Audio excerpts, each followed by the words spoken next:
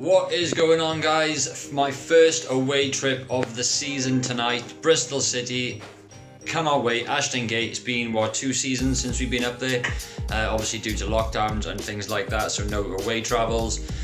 Didn't go to Blackburn first game of the season. Didn't go to the Reading game in the Cup. But obviously you guys have seen the 2 home matchday vlogs. So the start of the season for the Swans has not been fantastic. 2 defeats and 1 draw, picking up a 1 point against Sheffield United. But Tuesday night, against a very, very strong Stoke team, we pretty much got battered on the pitch. 3-1 was the final score there. Piroe getting the sort of consolation goal. Good for him to get off the mark, good for the Swans to score.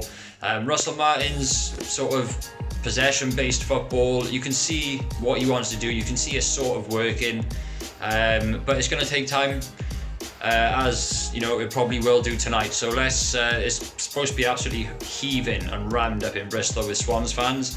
It's like, what, almost 5 o'clock now. I'm just about to leave. A lot later than what I would normally leave. I'd love to have been up there getting amongst all the fans in the pubs and in the V-shed especially.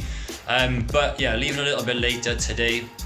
Apparently the traffic is manic up there, and just hope we can get up there in time for kick-off. It shouldn't be a problem. We've got about an hour window to play with before kick-off that we arrive. So if there are any delays, hopefully nothing too long, nothing longer than an hour.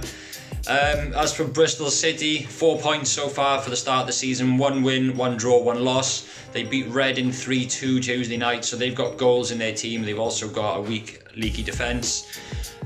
So we're looking forward to it. Again, going to be another difficult championship fixture, as any game is. Tonight's game is on Sky, so hopefully we can put on a bit of a show. Obviously, the Sheffield United game was on Sky as well. Wasn't a great advocate for the championship by any means. Sky, again, put another late game on for the Swans at the start of the season, but it is what it is. Hopefully Russell Martin picks a better team than he picked against Stoke on Tuesday night, because the front 3 should definitely have been changed from the start, in my opinion. We should have had Whittaker, Lowe and Piroe up top rather than Jamal up top on his own. Danda not really involved much in the game, hence the early substitution there from Russell Martin. But at least he reacted to what wasn't working on the pitch, which is a positive sign. And as I say, hopefully tonight a few changes from that Tuesday night team that faced Stoke. And, you know, a draw would be good at Ashton Gate, a very difficult place to go. Obviously, like I said, they beat Reading, one of their local rivals, 3-2 in the week. That was away at the Majeski Stadium. But hopefully, fingers crossed, 3 points. Come back down the M4. Nice easy journey home would be fantastic. Get the vlog edited and get it up for you guys first thing in the morning. It's probably going to be too late by the time I get home tonight to get it uploaded, so keep an eye out for it. Obviously first thing in the morning. Hit that like button, hit that subscribe if you haven't already. Hopefully by the time you're watching this, the Swans already have the 3 points in the bag, and everyone got up there safe and got home safe. So yeah, let's get into the vlog.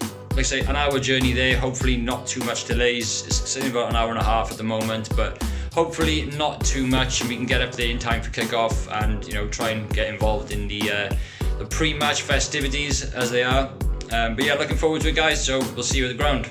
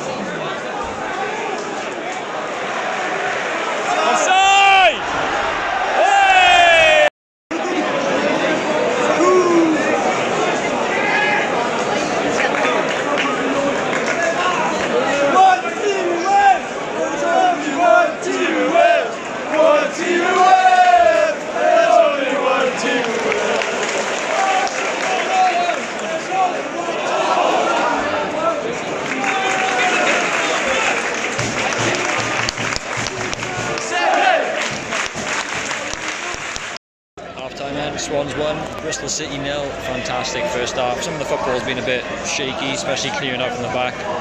But Piroe with a goal, hit the post for the first attempt, come back, keeper was nowhere to be seen, grabbed the second, took the second attempt, put in the back of the net. Atmosphere is fucking bouncing, I probably can tell online, not on the videos, but yeah, atmosphere is absolutely bouncing. It's been a good first half, some sloppy passes though, still a lot to improve on, but we're winning 1-0 against Bristol. They've been pretty quiet, even though their rowdy fans are at the other end of the pitch, which is disappointing. But yeah, really good performance so far. Let's keep it up, getting along second half.